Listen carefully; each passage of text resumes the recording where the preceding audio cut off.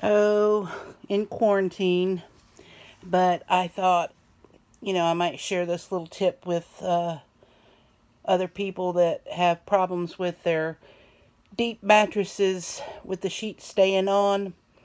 Usually the top of your mattress, the sheet, is the ones without the tag on the inside down here. So if it's tagged, they're usually the bottom left corner, unless it's something crazy. But anyway, this is a top part of my sheet, and if you'll see here, there's the seam, and when you stretch it out, I go about 9 inches. And if you've got snaps, you got to snap here and on 9 inches here.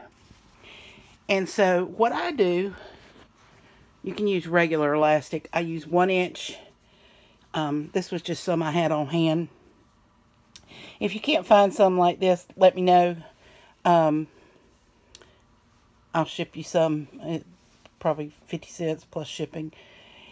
I think I got 2,000 yards or something like this from doing diapers. But anyway, I add a snap here. This is 15 inches. And like I said on here, here's your seam right here. And once stretched out, I put the snap 9 inches from that seam on each side. And so then when you get through washing, just snap, and when you put it on the bed, pull it. This will go under the mattress like this, and then snap this side, holds it in place, never comes out. And I do 2 of them, one for each side of the top of the bed. I don't put snaps on the bottom one. Never have a problem with the bottom coming out. If the top stays still, the bottom will. So, I mean, you could put them on the bottom too if you need to, but to me it was just a waste. I've done this now for 2 years, and these are my flannel sheets. I'm about to put my good 1,200 count Egyptian cotton sheets back on since it's gotten warm. But just thought I'd give you a little tip on that. Thought that would help some people. I take these off when I wash because they've never touched body, so they're under the mattress.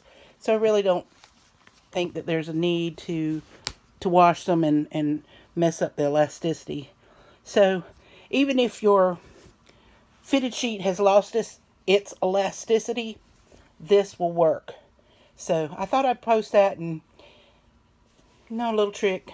You can get snap setters at Walmart or anywhere else. I have a heavy duty commercial grade one, but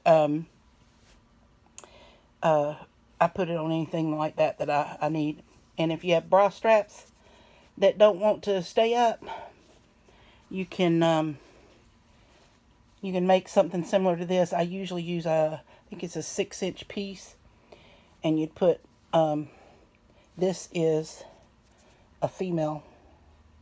You'd put one of the male ones like this right about here, and then you put it on your bra strap here, put it over like this, and then do this. I think I do a 6-inch piece, and it would be like here, and put it on your back, and it'll keep your straps from falling down.